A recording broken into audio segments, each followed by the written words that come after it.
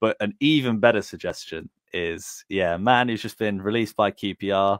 He's scored, 77 goals for Derby in the past. He can't run, but he's pretty good at holding the ball up. Jamie, you know what I'm talking about. It's Chris Martin. What are your thoughts? I think we'll still be having this conversation in 5 years' time. I really do. Every time he comes available or every pre-season, we think about him. Look, I think if he's available, if it makes business sense, he's not probably going to be your starting number 9 every game.